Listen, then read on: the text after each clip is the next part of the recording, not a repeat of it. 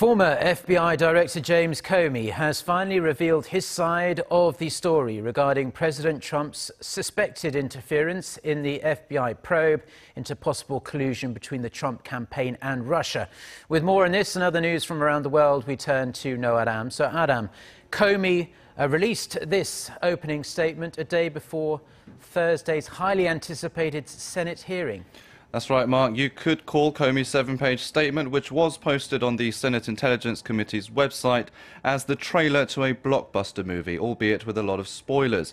It sheds light on intriguing conversations between the former FBI chief and President Trump. Comey states that President Trump tried to get him to water down the FBI probe into alleged Russian meddling in last year's presidential election. This includes whether any Trump campaign officials colluded with the alleged Kremlin plot, as well as suspected ties between Moscow and now-fired National Security Advisor Michael Flynn. Comey said he found it very concerning that the president had asked him to drop the probe into Flynn, and so wrote an unofficial note right after their meeting in February to discuss the matter with the FBI leadership, as he got the feeling Trump was trying to influence the investigation.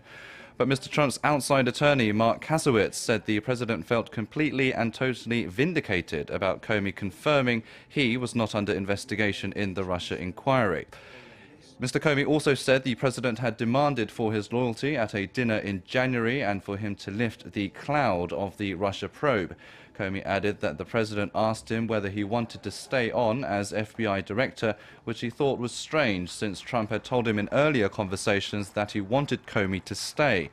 Meanwhile, President Trump ended a month-long search for Comey's replacement by selecting Christopher Wray, who will need Senate confirmation. He is Comey's former Justice Department colleague during the George W. Bush administration, and both worked on the government's case in the Enron fraud scandal in the early to mid-2000s.